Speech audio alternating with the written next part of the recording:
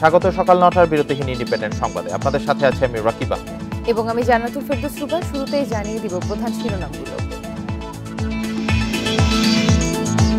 কুমিল্লার মেয়র নির্বাচনে আলোচনায় 4 প্রার্থী। মেয়েকে জেতাতে মাঠে এমপি বাহার, আচরণবিধি লঙ্ঘন ও প্রশাসনকে ব্যবহারের অভিযোগ।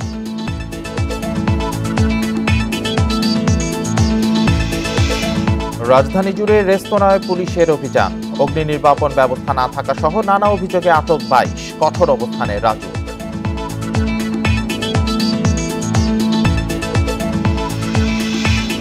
সব কিন্ডারগার্টেন মাদ্রাসা নিবন্ধনের আওতায় আনবে সরকার। বিভিন্ন খাতে 356টি প্রস্তাবনা নিয়ে রাজধানীতে চলছে ডিসি সম্মেলন।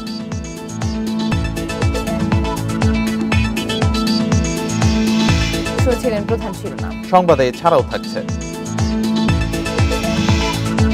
মানব পাচারের মামলায় 95% আসামি খালাস পান, দুর্বল তথ্য প্রমাণ ও টাকার বিনিময়ে আপোষের অভিযোগ।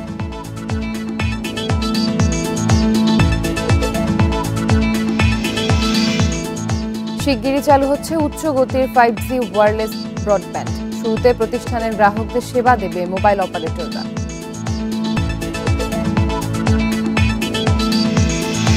শুনছিলেন শিরোনাম, এবার বিস্তারিত। 1.5 লাখের মধ্যে 1,10,000 ইভিএমই নষ্ট হয়ে গেছে, যার দাম প্রায় 2,500 কোটি টাকা। বাকি 40,000ও অকেজো হওয়ার পথে। এই মেশিনগুলোর আয়ু 10 বছর হলেও 5 বছরে সবগুলো মৃতপ্রায়। 4,000 কোটি টাকার রাষ্ট্রীয় সম্পদ নিয়ে কারো কোনো মাথা ব্যথা নেই। প্রকল্পটি বন্ধ হলেই যেন বেঁচে যায় নির্বাচন কমিশন ও ইভিএম প্রকল্পের কর্মকর্তারা।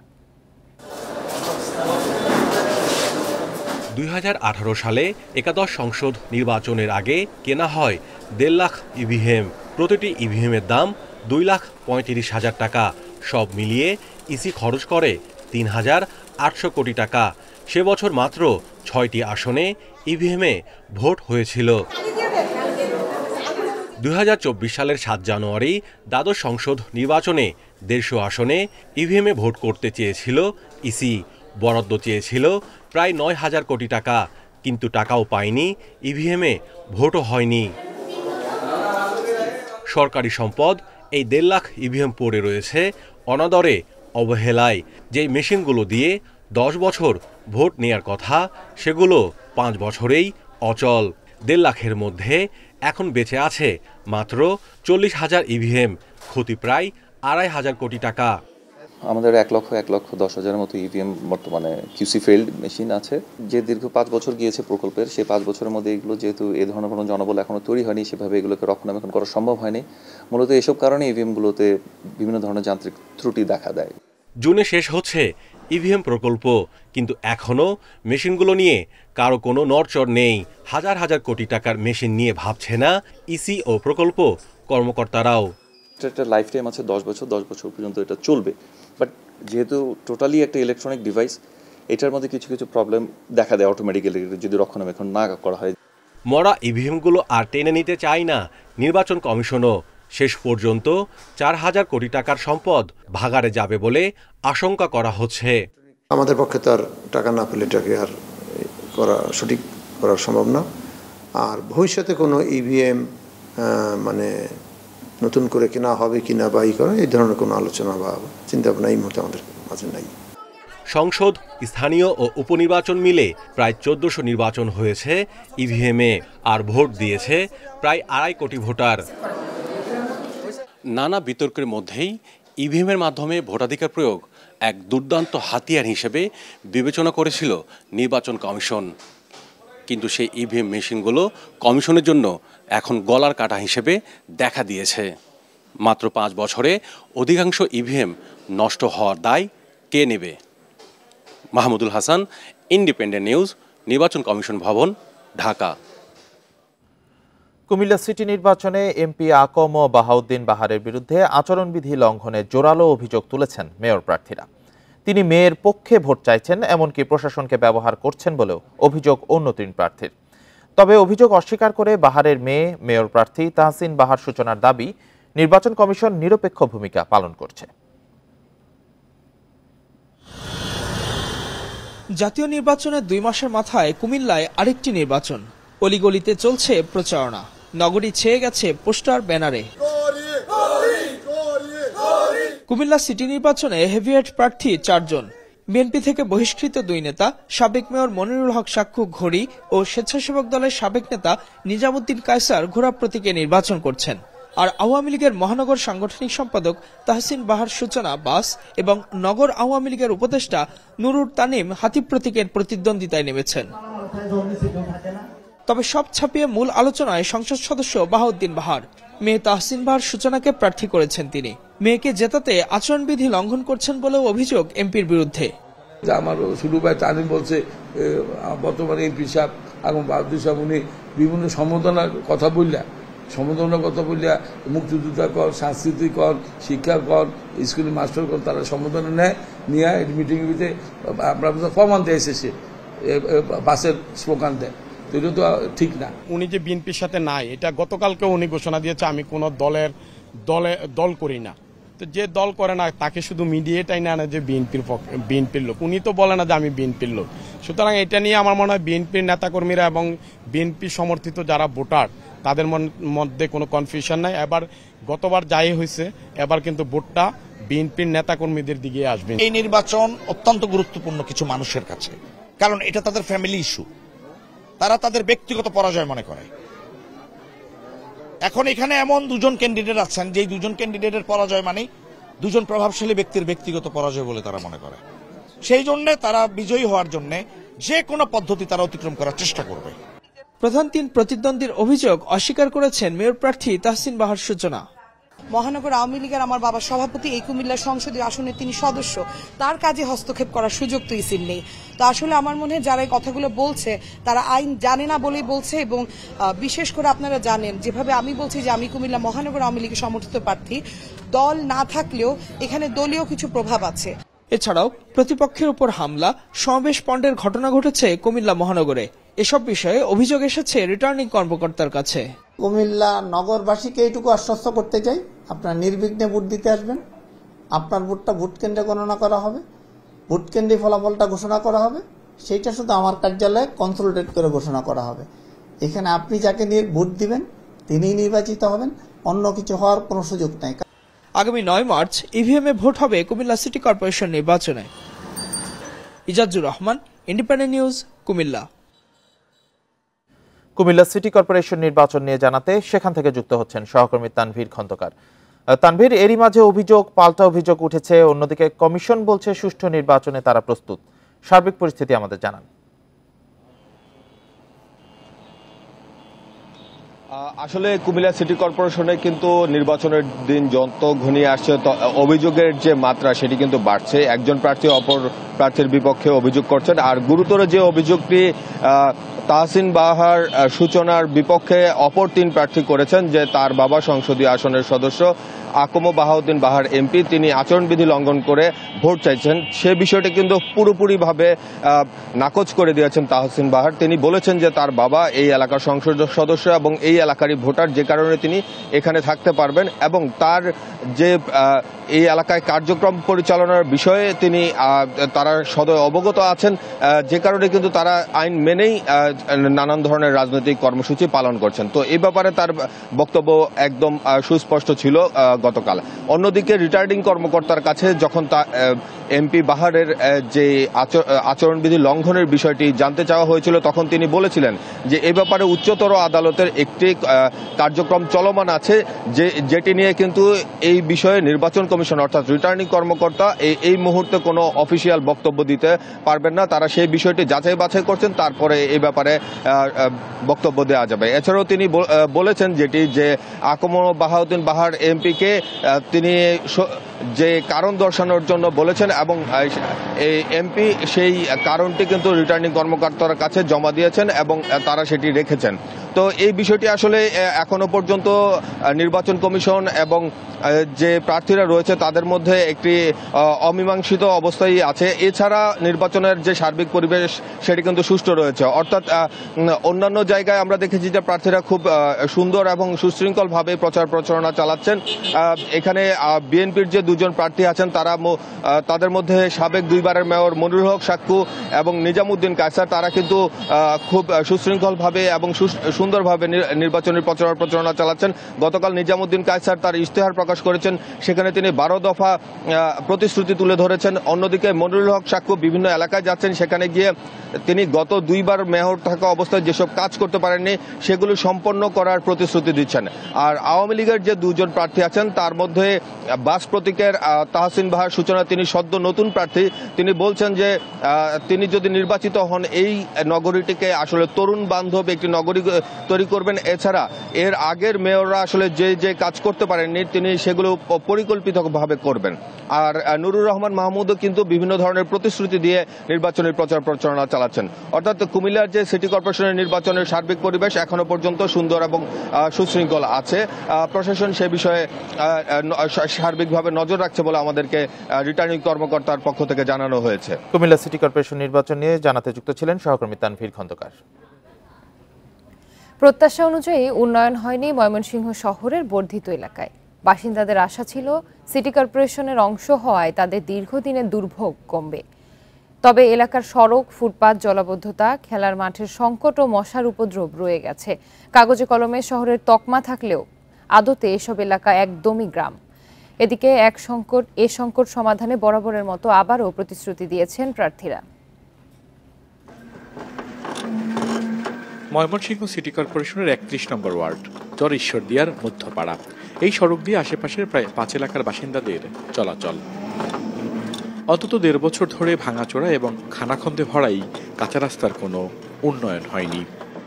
এই রাস্তাটা দিয়ে চলাফেরা করা যায় না, এবং কি ওই দিক দিয়ে আমাদের যে পার্শ্ববর্তী রাস্তা আছে নিয়ামত মন্ডল বাড়ি পাশ দিয়া, ওই রাস্তাটারও কাজ ধরছে। ইলেকশনে আগে কয় যে রাস্তাঘাট ঠিক করে দেব, পরে ইলেকশনের পরে কাজ কাম কিছু করে না। ইউনিয়ন পরিষদ থেকে সিটি কর্পোরেশনের অন্তর্ভুক্ত হওয়া 22 থেকে 33 নম্বর ওয়ার্ডগুলোর বেশিরভাগ জায়গায় তেমন কোনো নাগরিক সুবিধা নেই বলে দাবি স্থানীয়দের।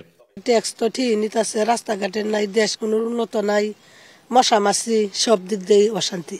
রাস্তাঘাট কোন ড্রেন ফেন কোন যা কিছুই পেয়েছি আমরা। সমস্যাগুলো সমাধান হোক, আমরা সঠিকভাবে আমাদের 31 নং ওয়ার্ড স্মার্ট ওয়ার্ড দেখতে চাই। হাতিমার্কার মেয়র প্রার্থীর অভিযোগ, শহর উন্নয়নে 1575 কোটি টাকা বরাদ্দ হলেও বর্ধিত এলাকায় তার কোনো প্রভাব পড়েনি। নির্বাচনে জয়ী হলে বিশেষ পরিকল্পনার কথা জানালেন তিনি।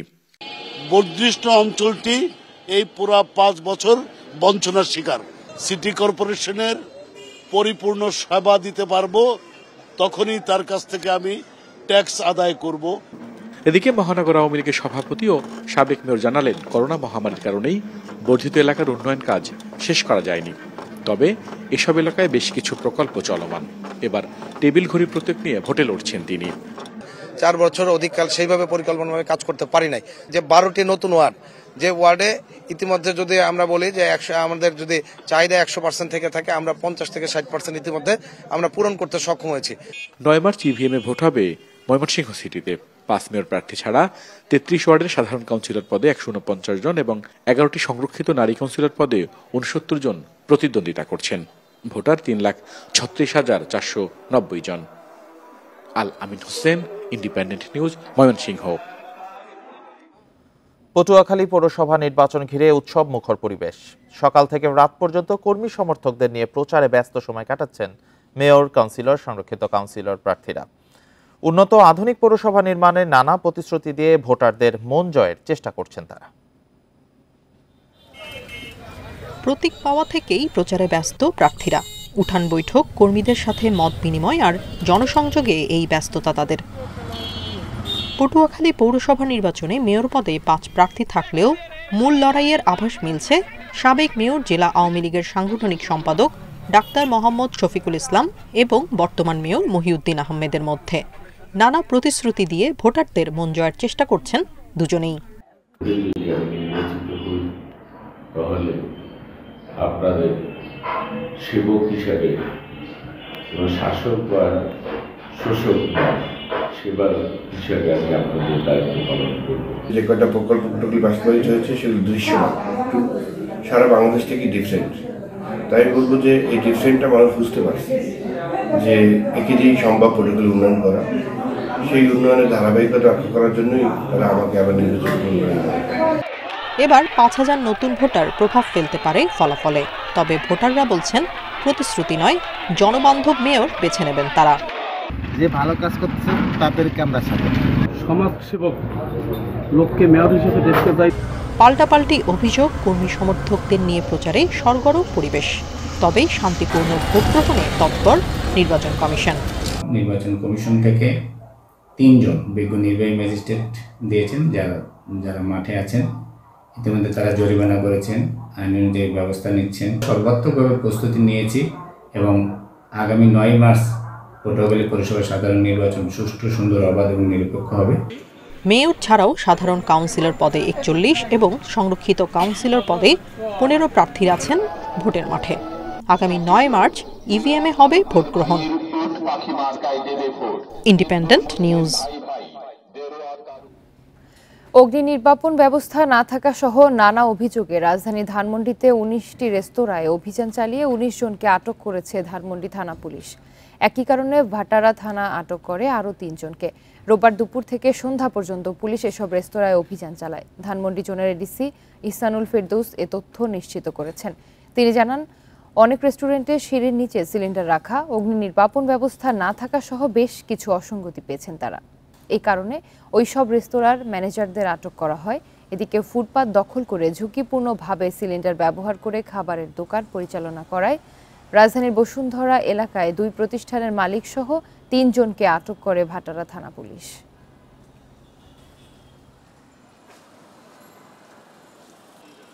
মূলত অগ্নিকাণ্ডের বিষয়টাকে বেশি গুরুত্ব দিচ্ছি, যে অগ্নিকাণ্ড হলে কি ধরনের মেজারমেন্ট থাকা উচিত। যেরকম অনেক রেস্টুরেন্টে আমরা পেয়েছি, সেখানে ফায়ার এক্সিটের যে জায়গাগুলো আছে, সেখানে তারা ফায়ার এক্সিটের জায়গার মধ্যে বিভিন্ন স্থাপনা তৈরি করেছে, স্টোর রুম তৈরি করেছে। তারপর ফায়ার এক্সিটের সিঁড়ির মধ্যে তারা মানুষ ঘুমানোর ব্যবস্থা করেছে। বিভিন্ন বড় বড় সিলিন্ডার রেখে এই জায়গাগুলোকে অবরুদ্ধ করা হয়েছে। বেইলি রোডের ভয়াবহ আগুন ও প্রাণহানির পর কঠোর অবস্থান নিয়েছে রাজধানী উন্নয়ন কর্তৃপক্ষ রাজুক। বহুতল ভবনের নকশা পরিবর্তন এবং এক ধরনের অনুমোদন নিয়ে সেই ভবনের রেস্তোরাঁ সহ অন্য কার্যক্রম পরিচালনা হচ্ছে কিনা তা খতিয়ে দেখছে সংস্থাটি। রোববার রাজুক ভবনে কর্মকর্তাদের সঙ্গে এক বৈঠক শেষে ইন্ডিপেন্ডেন্ট টেলিভিশনকে কথা বলেন সংস্থাটির চেয়ারম্যান আনিসুর রহমান মিয়া। তিনি জানান, রোববার সকাল থেকে রাজধানীর ধানমন্ডি, বেইলি রোড, গুলশান সহ বিভিন্ন এলাকায় অভিযান চালিয়ে নকশা ও নীতি লঙ্ঘনের দায়ে বেশ কিছু ভবন চিহ্নিত করা হয়েছে। আর আজ থেকে চলবে উচ্ছেদ অভিযান। রাজুকের অনুমোদন না থাকার পরেও রেস্তোরাঁর অনুমতি দেয়ায় বিভিন্ন সংস্থাকে চিঠি দেয়া হবে।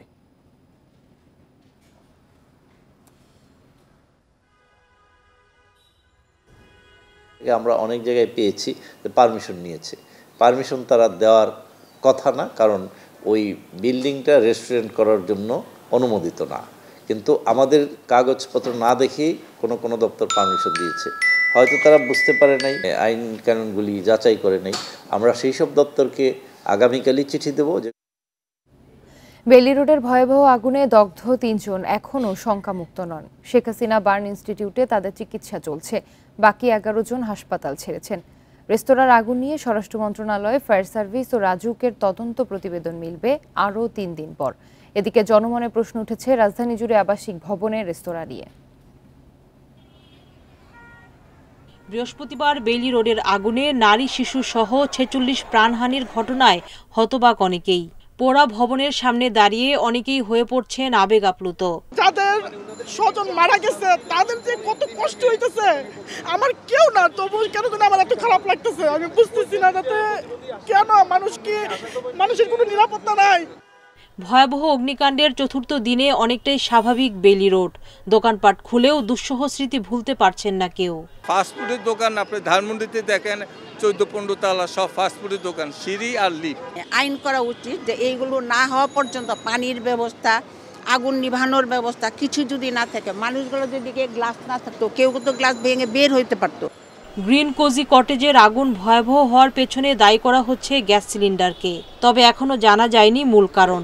বিশেষজ্ঞরা বলছেন ভবনটিতে আগুন নেভানোর পর্যাপ্ত ব্যবস্থা ছিল না।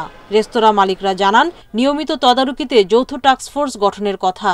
আগামী 3 থেকে 6 মাসের মধ্যে এই টাস্কফোর্সের মাধ্যমে বাংলাদেশ রেস্তোরাঁ মালিক সমিতিকে সাথে নিয়ে বাংলাদেশে যত রেস্তোরাঁ আছে তাদের অগ্নি নির্বাপন ব্যবস্থা তাদের যে কোনো সেফটি, যে কোনো সিকিউরিটি যেন এনশিওর করা হয়। আগুন লাগার পরে কেন আসে বলেন যে এইটার অকুপেন্সি সার্টিফিকেট ছিল না?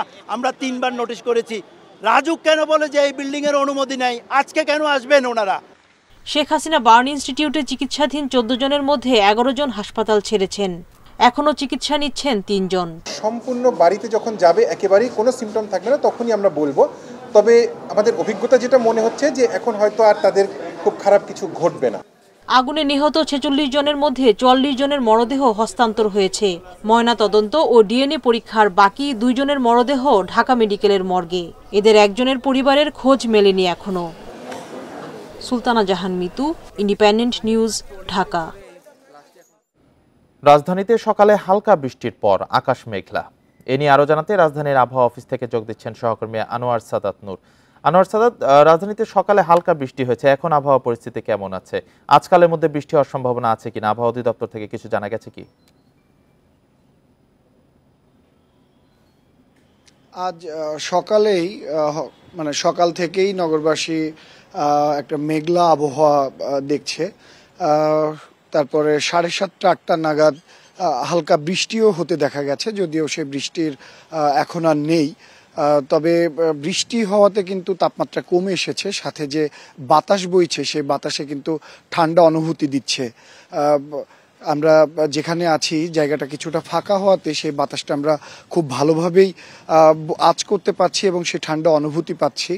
তবে আবহাওয়া অফিস বলছে যে শুধু ঢাকা নয়, রাজশাহী, রংপুর, ঢাকা এবং খুলনা বিভাগের বেশ কিছু জায়গায় এরকম বৃষ্টি হয়েছে এবং আজ বৃষ্টির সম্ভাবনাও আছে। এটা আগামীকালকেও থাকতে পারে, মানে মঙ্গলবার পর্যন্ত এই পূর্বাভাস এর কথা বলছে আবহাওয়া অফিস। বলছে যে বৃষ্টি হতে পারে, হালকা বৃষ্টি, সাথে দমকা হাওয়া থাকতে পারে, এমনকি কোথাও কোথাও বজ্রপাতের সম্ভাবনার কথা বলছে আবহাওয়া অফিস। বলছে যে এই যে মৌসুম মানে শীত শেষে গরমের শুরুতেই একটা লঘুচাপের সৃষ্টি হয়েছে, স্বাভাবিক লঘুচাপ, যেটা সাগরে অবস্থান করছে পশ্চিমবঙ্গের দিকে এবং সেই তৎসংলগ্ন এলাকায়, যার প্রভাবে কিছুটা এখন এই মেঘলা আবহাওয়া দেখা যাচ্ছে এবং বৃষ্টির সম্ভাবনা তৈরি হয়েছে। সেটা আজ এবং আগামীকাল পর্যন্ত থাকতে পারে এবং এর প্রভাবে কোথাও কোথাও বৃষ্টি হতে পারে। আবার বৃষ্টি না হয়েও আংশিক মেঘলা আকাশ সারাদিনই থাকতে পারে। তবে দিনের তুলনায় রাতের তাপমাত্রা বাড়তে পারে, সেটা আবহাওয়া অফিস বলছে যে বুধবার থেকে তাপমাত্রা পুনরায় স্বাভাবিক হয়ে আসবে এবং দিন ও রাতের তাপমাত্রা বুধবার থেকে বাড়তে পারে। তো রাজধানীতে বৃষ্টির আজ সম্ভাবনা এখনও কিন্তু রয়ে গেছে। আবহাওয়া অফিস যেটা বলছে যে সকালে বৃষ্টি হয়েছে, আবারও বৃষ্টি হতে পারে। বৃষ্টি না হলেও এরকম ভেজা আবহাওয়া সারাদিনই থাকবে এবং মেঘলা আকাশ থাকবে। আবারও বৃষ্টির সম্ভাবনা রয়েছে, আর ঢাকা সহ আরও বিভিন্ন জায়গায় বজ্রসহ বৃষ্টিপাত হয়েছে। আবহাওয়া অফিস থেকে জানাচ্ছিলেন সহকর্মী আনোয়ার সাদাত নূর। নিবন্ধনহীন কিন্ডারগার্টেন মাদ্রাসাকে নিবন্ধনের আয়ত্তায় আনার পরিকল্পনা করছে সরকার। রোববার ডিসি সম্মেলনের পর সাংবাদিকদের একথা জানান শিক্ষামন্ত্রী মহিবুল হাসান চৌধুরী নওফেল। জনসেবার মান বৃদ্ধি, জনদুর্ভোগ কমানো, শিক্ষার মান উন্নয়ন সহ 356টি প্রস্তাবনা নিয়ে চলছে 4 দিনের এই সম্মেলন। রাজধানীতে শুরু হয়েছে 4 দিনব্যাপী জেলা প্রশাসক সম্মেলন, যেখানে জেলা প্রশাসকরা ছাড়াও যোগ দিয়েছেন 56টি মন্ত্রণালয়, বিভাগ, কার্যালয় ও সংস্থার প্রতিনিধিরা। রোববার বিকেলে জেলা প্রশাসকদের সাথে মতবিনিময় শেষে শিক্ষামন্ত্রী জানান, অনিবন্ধিত কওমি মাদ্রাসাকে নিবন্ধনের আওতায় আনা হবে। একই সাথে সাধারণ শিক্ষাক্রম যেন প্রাথমিক পর্যায়ে পড়ানো হয় তা নিয়েও আলোচনা হবে কওমি মাদ্রাসা নিয়ন্ত্রক প্রতিষ্ঠান বেফাকের সাথে। অতিরিক্ত ভাতার কথা এসছে, চর ভাতা, এগুলোর কথা ওনারা বলেছেন। আমরাও ভেবে দেখবো যাতে এই জিনিসগুলো যত তাড়াতাড়ি আমরা করতে পারি। ডরমেটরির কথা বলেছেন, চর অঞ্চলের কথাটাই আজকে বেশি উল্লেখ করা হয়েছে। যে দাওরায়ে হাদিস ডিগ্রিকে যেখানে যে বোর্ডগুলোর মাধ্যমে 6টি বোর্ড সেখানে আছে, তারা সেই নিবন্ধনগুলো দিচ্ছেন। তাদের সাথে একটা কাজ আমাদের কিন্তু একসাথে করতে হবে, যে একটা বয়সসীমা পর্যন্ত যাতে জাতীয় কারিকুলাম শিক্ষাক্রম সেখানে যাতে করে অনুসরণ করা হয়। সম্মেলনে সমাজ কল্যাণ মন্ত্রীকে আরও বেশি শিশু পরিবার, কিশোর সংশোধনাগার নির্মাণের প্রস্তাব দিয়েছেন জেলা প্রশাসকরা। এছাড়া শিশু দিবা কেন্দ্র এবং কর্মজীবী হোস্টেল বাড়ানোর প্রস্তাব দেয়া হয়েছে মহিলা ও শিশু বিষয়ক প্রতিমন্ত্রীকে।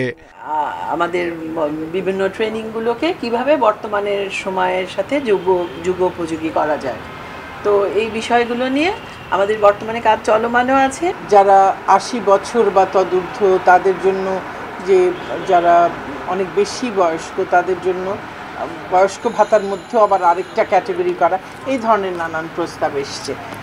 রমজানে বাজার নিয়ন্ত্রণে তদারকি বাড়ানো, স্মার্ট বাংলাদেশ প্রতিষ্ঠায় নজর দেয়া সহ অন্যান্য বিষয়েও আলোচনা হবে জেলা প্রশাসক সম্মেলনে।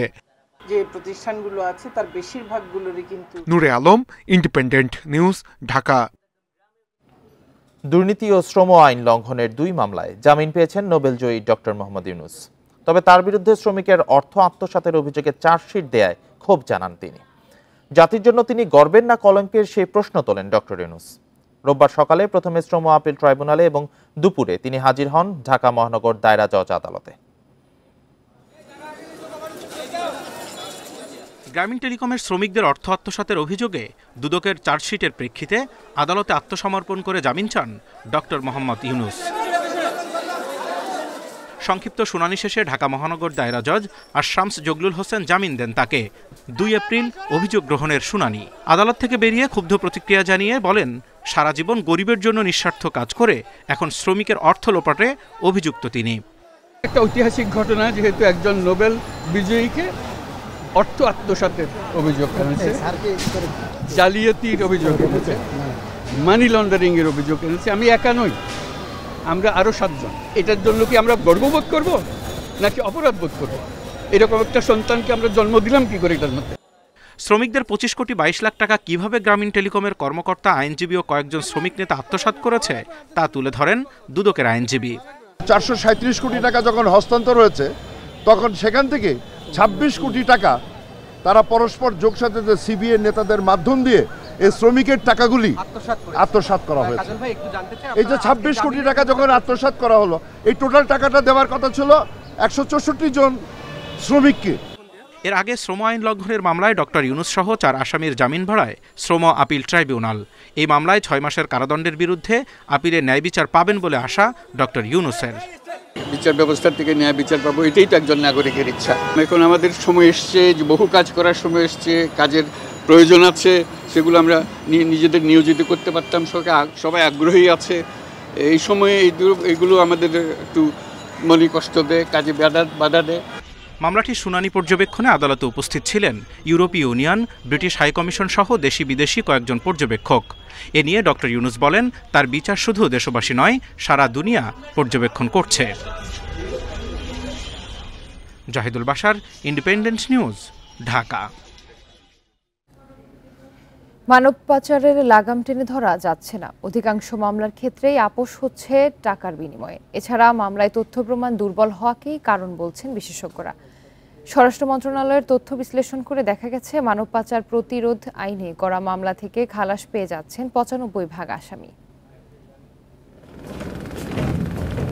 ভালো কর্মসংস্থানের আশায় বিদেশে পাড়ি জমিয়ে ভয়ঙ্কর অভিজ্ঞতার মুখোমুখি হচ্ছেন অনেক বাংলাদেশি। কেউ বাধ্য হচ্ছেন পতিতাবৃত্তিতে, কেউ পালিয়ে বেড়াচ্ছেন, কেউ বা সেখানে ধরা পড়ে আছেন কারাগারে। স্বরাষ্ট্র মন্ত্রণালয়ের জননিরাপত্তা বিভাগের তথ্য অনুযায়ী গত 5 বছরে মানব পাচার প্রতিরোধ ও দমন আইনে 3320টি মামলা হয়েছে। এ সময় নিষ্পত্তি হয়েছে মাত্র 528টি। এর মধ্যে 497টি মামলাতেই খালাস পেয়েছে আসামিরা। 2021 সালে রাজধানীর হাতিরঝিল থানায় মানব পাচারের এক মামলার ভুক্তভোগী অভিযোগ করেন, চাকরির ব্যবস্থা করে দেওয়ার কথা বলে তাদের ভারতে নিয়ে আটকে রাখে টিকটকার হৃদয় বাবু সহ কয়েকজন। চালানো হয় নির্যাতন। মামলা করার পর 2 বছরে পুলিশ একবারও ডাকেনি তাদের। 2-2.5 বছর তো হবেই, ওটার কোনো আপডেট নাই। আর ওনারা আমাদের ডাকেও নাই, বা ওইখানেও ডাকে নাই, বা কোর্টেও ডাকে নাই, কোথাও ডাকে নাই। আইনজীবীরা বলছেন, তদন্তকারী কর্মকর্তাদের প্রশিক্ষণের অভাব, দুর্বল অবকাঠামো, দূতাবাসগুলোর অদক্ষতা সহ রাষ্ট্রের নজরদারির অভাবে এ আইনের সুফল পাওয়া যাচ্ছে না।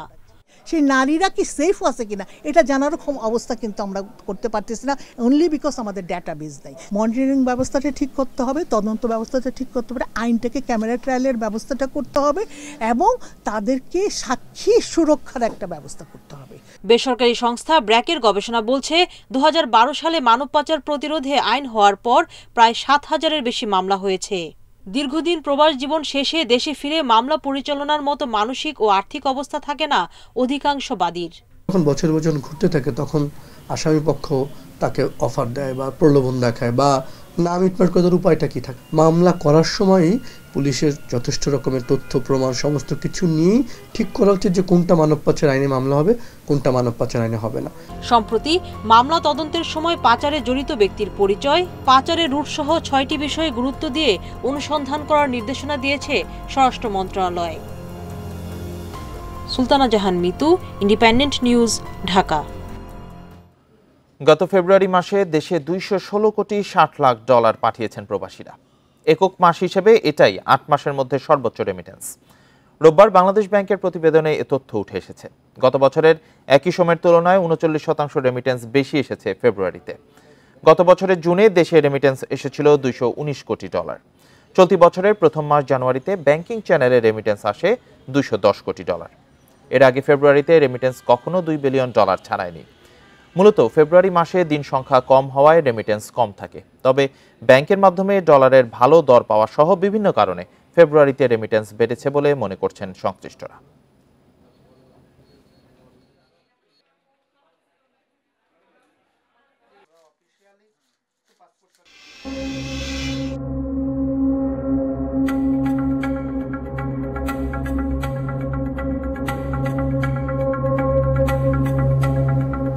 মহাবিশ্বের সবচেয়ে উজ্জ্বল ছায়াপথের সন্ধান পেয়েছেন অস্ট্রেলিয়ার বিজ্ঞানীরা। তাদের দাবি সূর্যের চেয়ে 500 ট্রিলিয়ন গুণ বেশি উজ্জ্বল এই কুয়াশার। এমনকি এর কৃষ্ণগহ্বর সূর্যের চেয়ে 1700 গুণ বড়। কিন্তু কুয়াশাটি পৃথিবী থেকে 1200 কোটি আলোকবর্ষ দূরে হয় মানুষের দৃষ্টিসীমা অনেক বাইরে।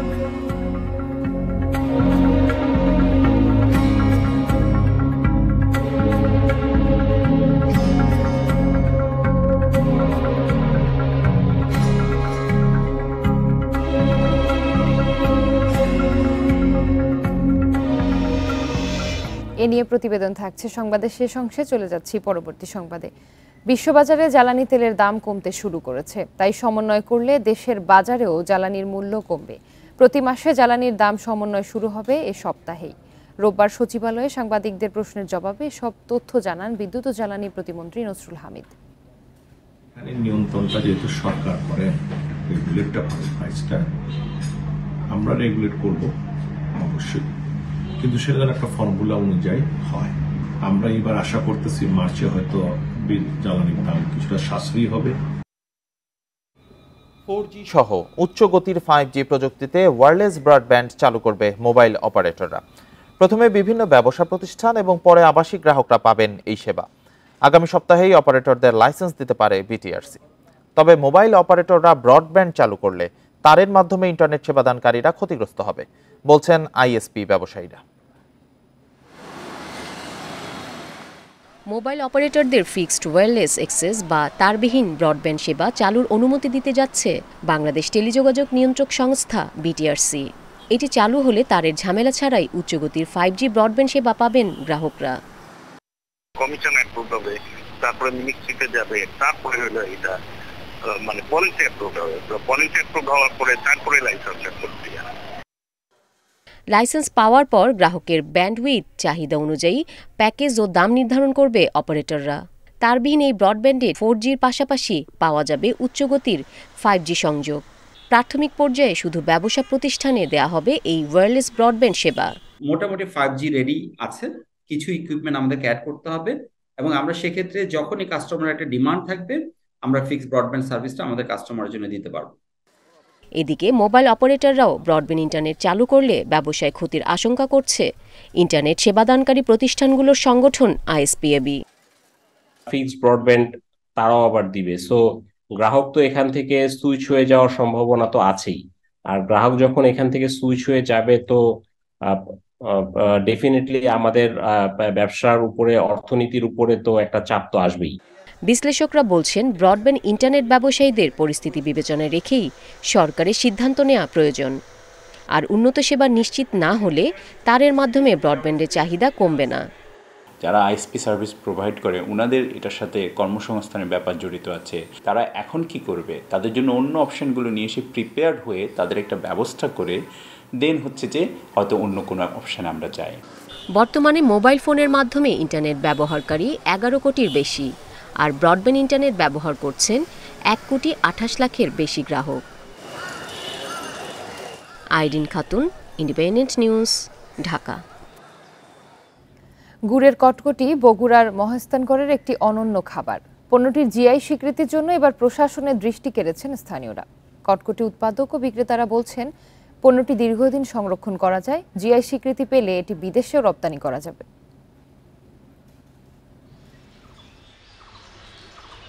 ১৫০ বছরের বেশি সময় ধরে বগুড়ার মহাস্থানগড়ের কটকটি জনপ্রিয়। গড়ের উপরে, নিচে ও বাসস্ট্যান্ড এলাকায় ছোট বড় মিলিয়ে ১১০টির বেশি দোকানে প্রতিদিন বিভিন্ন স্বাদের কটকটির পসরা নিয়ে বসেন বিক্রেতারা। স্থানীয় লোকজন ও দর্শনার্থীদের কাছে কটকটি হয়ে উঠেছে লোভনীয় খাবার।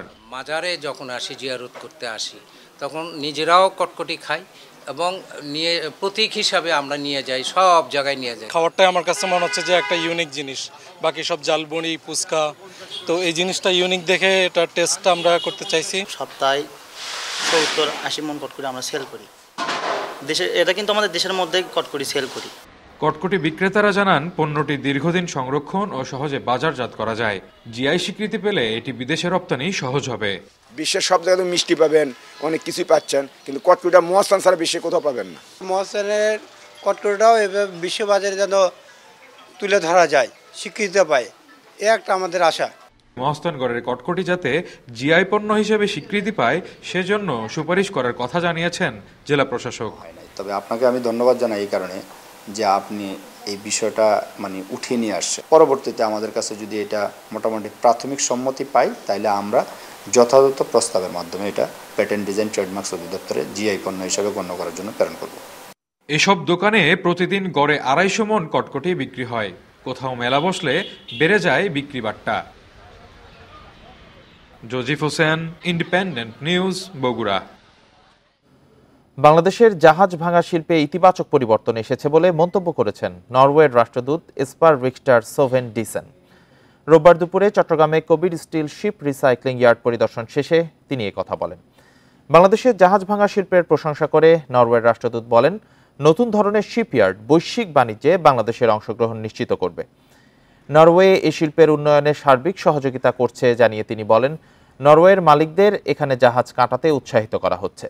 এ সময় উপস্থিত ছিলেন নরওয়ের সাবেক জলবায়ু ও পরিবেশ বিষয়ক মন্ত্রী ইরিক সোলাইমি। দেশে চতুর্থ পরিবেশ বান্ধব গ্রিন শিপ ইয়ার্ড হিসেবে আন্তর্জাতিক স্বীকৃতি পেয়েছে KSRM গ্রুপের কবির স্টিল শিপ রিসাইক্লিং ইয়ার্ড।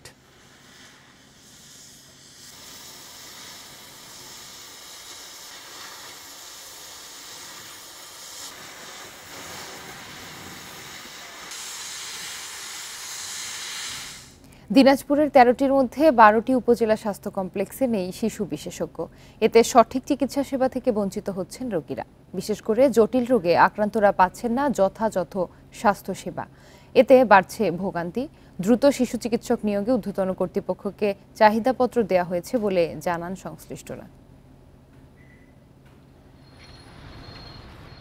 গেল 3 মাসে দিনাজপুরে 13টি উপজেলা স্বাস্থ্য কমপ্লেক্সে শীতজনিত রোগসহ নানা জটিলতা নিয়ে ভর্তি হয়েছেন প্রায় 4000 রোগী, যার মধ্যে 60 ভাগই ছিল শিশু।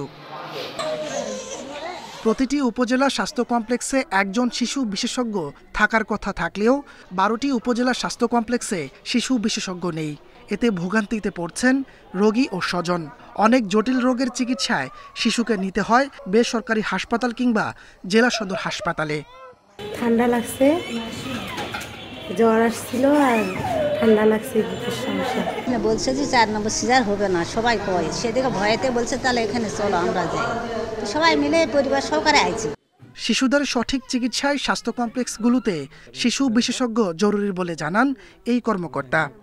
যেহেতু আমাদের শিশু বিশেষজ্ঞ আমাদের হাসপাতালে পদায়িত নাই, যার কারণে আমাদের জটিল রোগীগুলোকে আমাদের জেলা হাসপাতালে অথবা আমাদের M Abdur Rahim medical college Dinajpur এখানে পাঠাইতে হচ্ছে। সিভিল সার্জন জানান, শিশু বিশেষজ্ঞ নিয়োগে ঊর্ধ্বতন কর্তৃপক্ষের কাছে আবেদন করা হয়েছে। দ্রুতই নিয়োগের আশা তার। আমরা জনবল, এটা তো সরকারের পক্ষ থেকে আমাদের পদায়ন করা হয়। আমরা এই ব্যাপারে ঊর্ধ্বতন কর্তৃপক্ষকে জানিয়েছি এবং আশা করি পেয়ে যাব। সদর হাসপাতালের বাইরে শিশু বিশেষজ্ঞ রয়েছে শুধু কাহারুল উপজেলা স্বাস্থ্য কমপ্লেক্সে। Independent news. আর এই ছিল সকাল ৯টার বিরতিহীন ইন্ডিপেন্ডেন্ট সংবাদ। ইন্ডিপেন্ডেন্ট টেলিভিশনের সব খবর বিস্তারিত জানতে চোখ রাখুন ফেসবুক, ইউটিউব, এক্সে। এতক্ষণ সাথে থাকার জন্য সবাইকে ধন্যবাদ।